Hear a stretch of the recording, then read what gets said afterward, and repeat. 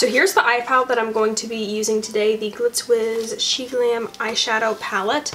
And this is very reminiscent to a Natasha Denona palette. Like, the color story is very, very similar. There are 28 colors in here, and this plastic sleeve actually is sticky, and that's what has all the names on it. But here are the shades. Hopefully you can see those there.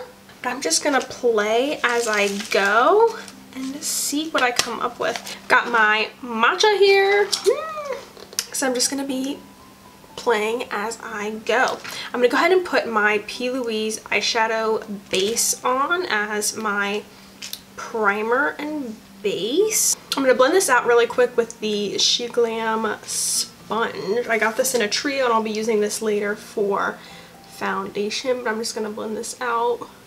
This is a very neutral friendly palette, which is really great. I'm gonna go ahead and start with a Morphe R39, which is very similar to the Sigma E25. And I'm going to be taking the color Camden, which is a dark green. There is like no kickback at all. Place this in the crease here.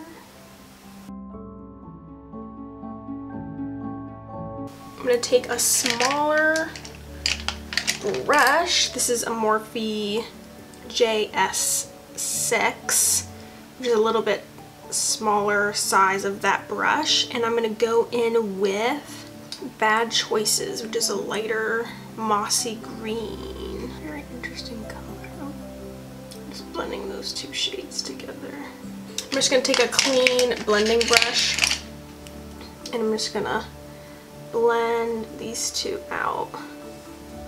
I blended out both of the colors, and I'm just going back in with that dark green shade because it seemed to blend some of that color away. And I'm going to do the same thing with the mossy green. Okay, I'm going to go ahead and, do I want to add another color? I'm going to cut the crease, so I'm going to use my P. Louise base and a flat concealer brush, and I'll be right back. Alright, I went ahead and cut the crease. I went ahead and did this eye off camera. I'm going in with a Sigma E55 and the color Cream, dark khaki color, and I'm going over the base with that shade. Again, I'm having to just like go in and pick up a lot of product. Decided to go in with something a little bit different instead of, you know, normally I go with like a light shimmery shade, but I just thought I would go in with something a little bit different. And then I'm going in with the shade Fusion, which is a dark brown.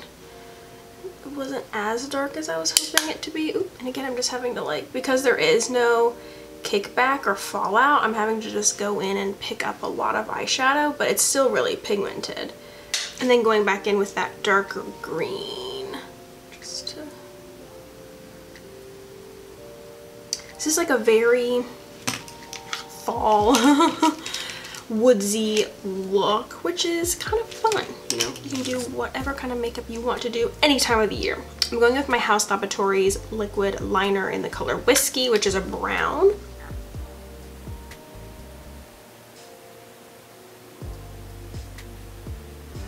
And there we have it. I'm just gonna clean up the edges and just match the sharpness of my eyeliner, and then we can move on to the face products. I'm excited to try their concealer.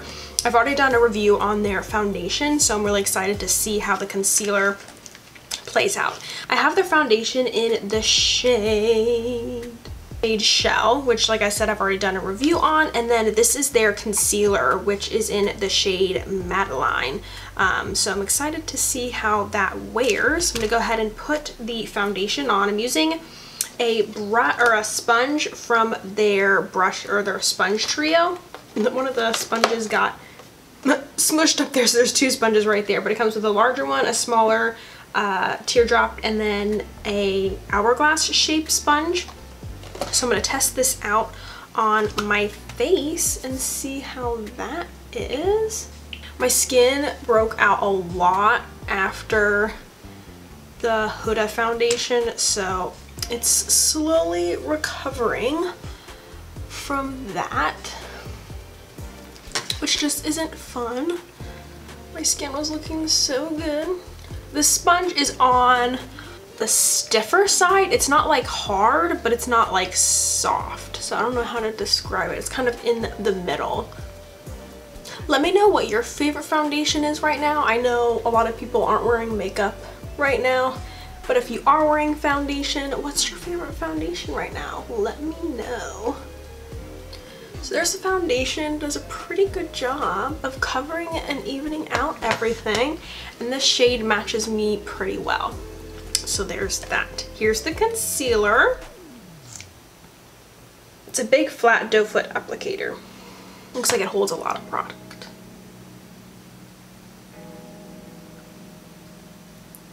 Feels very liquidy, which is nice. Hopefully it won't settle into my lines. I like bringing everything just to highlight the center of my face. It's struggling to blend a little bit.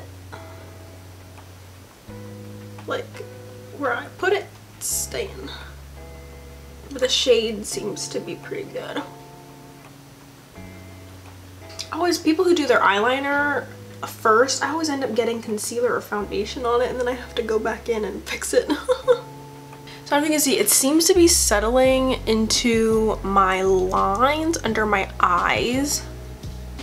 So I might need to go in with my fingers just to help with that.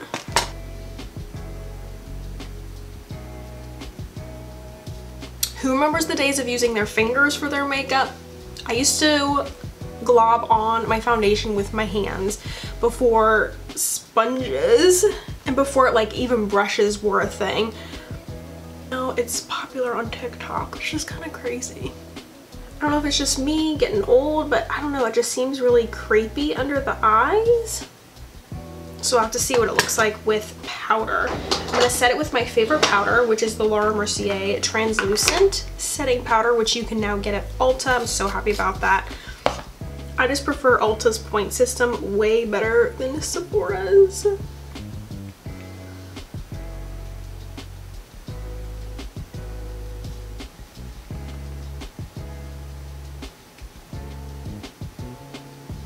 See how this looks with powder.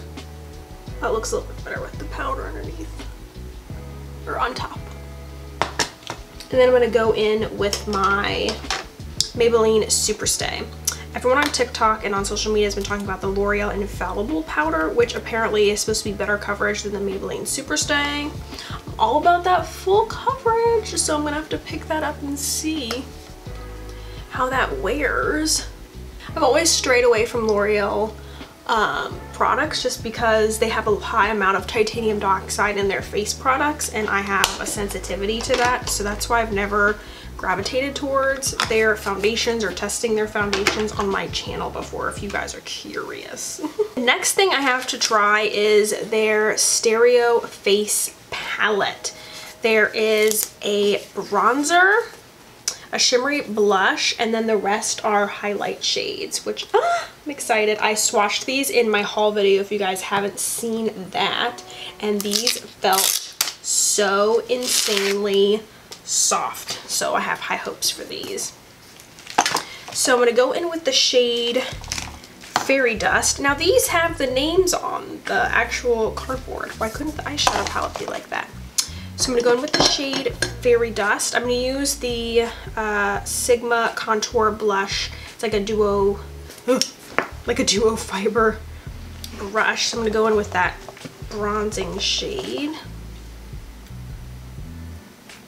Oh wow, that's pigmented.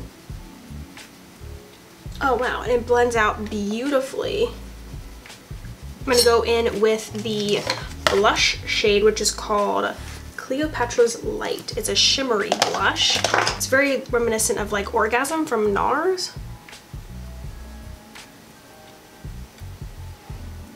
Doesn't look too shimmery actually. And I've always put my blush kind of up here because when I put it right here, it always makes me look like I have a rounder face. And I mean, I already have a round face, so I don't want to look any rounder.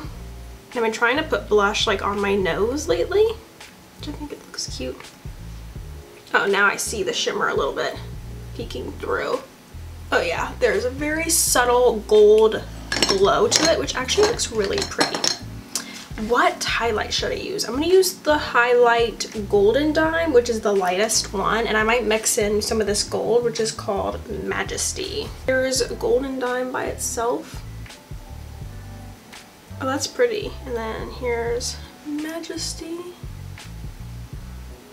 Oh, that's really pretty too. That's definitely more gold. Now I'm going to mix the two and just kind of layer those on top.